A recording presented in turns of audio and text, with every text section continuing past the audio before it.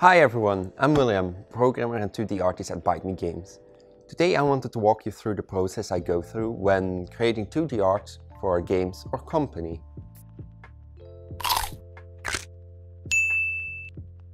First things first, I'm far from a qualified artist, but I'll do my best to show you that even a basic understanding of 2D art can help a team or even a solo dev make your work more unique and focused. Before working at Bite Me Games, I didn't have a lot of experience yet with digital drawing, sticking to the more analog methods of pencil and paper mostly. When working on a game, this isn't really as much of an option though, hence why 2D digital art is the way to go. Before I walk you through the workflow I use for our 2D art, I want to talk about the tools that I use. On the hardware side, I did my first digital drawings on a Wacom Intuos S. While it's a great budget drawing tablet, the lack of screen meant that for someone like me who has pretty poor hand-eye coordination, it was frustrating to work with at times. When we got more serious with Bite Me Games and I was going to focus more on the digital 2D art of the company, I went ahead and upgraded myself to a Canvas 16 2021 edition. The built-in screen makes it much more easier for me to draw, while not breaking the bank either. Another good budget brand to get started with can be an XP pen, which Marnix uses. A last option if you don't own a drawing tablet yet, but have, for example, an iPad laying around. Getting an Apple Pencil can be another way to get started with digital art. On the software side, the Wacom Intuos S came with a license for Clip Studio Paint, a program normally used for drawing anime and manga, but it's perfectly usable for creating any digital art. As I'm more comfortable with it, I've been using it for current projects, as well as all the basics, just the same basics as most editors, be it layers, vectors, fill tool, it has everything you could require. Other software you could use though would be something like Autodesk Sketchbook, Krita or even Photoshop if you want to. Now that I've told you how my setup looks like, I'm going to go through the workflow that I maintain for creating art, be it sprites, reference art or logos. First, I start with a few thumbnails. With this I don't mean the thumbnails our YouTube videos have, I leave those to Marnix. Depending on the importance or the ideas I have, the number of thumbnails can range from 2 or 3 to maybe 8 or more. For a thumbnail, the important part is to get the core of your idea across and not get caught in little details, using more primitive shapes like squares, rectangles, circles, and don't go too elaborate with the figures yet. Sometimes it's easy to have few colors, but don't focus on finding the correct color palette for whatever you're drawing yet. Don't forget to use any reference art that helps you envision what you want. You can import them into your Paint tool or use dedicated reference art programs to keep them visible at all times, overlaid on top of your screen. When I've finished as many thumbnails as I want or feel like I need to get my ideas across, it's time to get feedback. If you are a solo dev, you'll still want to try and get feedback on your designs, be it from friends, family members, or even the internet, as it's hard to notice your own flaws sometimes. If you work in a group, like I do, it's also important to get everyone's thoughts on something, to make sure your visions do align in the end. This is especially important in core parts of your game, like the main character or the logo of your game. Take any feedback to heart, but also don't just accept any criticism as is. If they say they don't like something, ask what's wrong with it.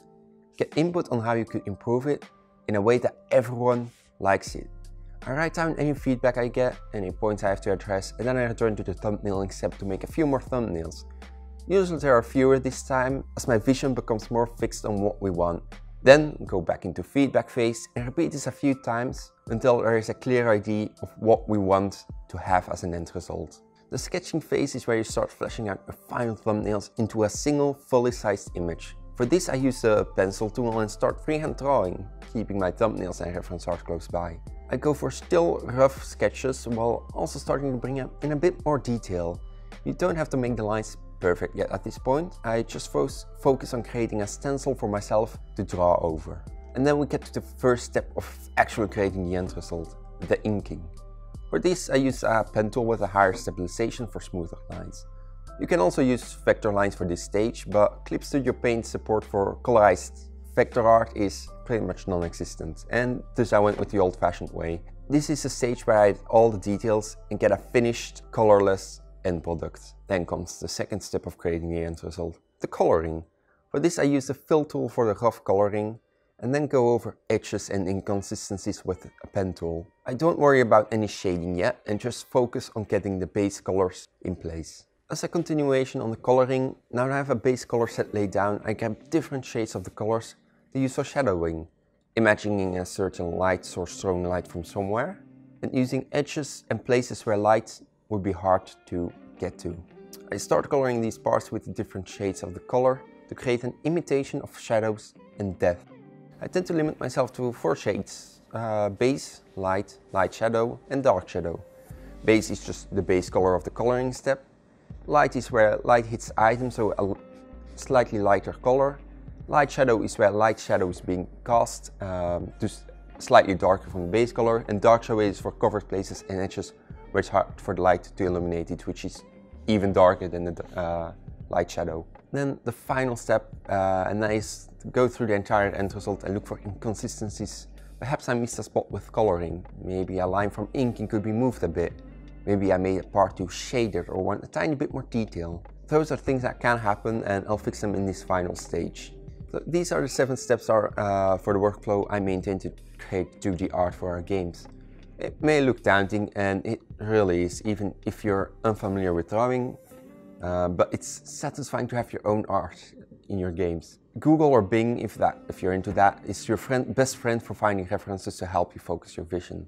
Try drawing regularly to get a feel for it, and don't waste too much time on a single piece.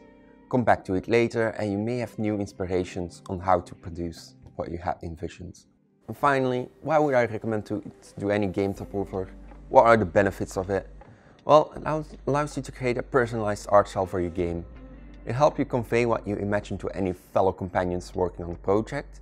And even if it's not a masterpiece, it will still be something that you made yourself, and that alone is worth the merit. And that concludes how I work as a 2D artist in our company.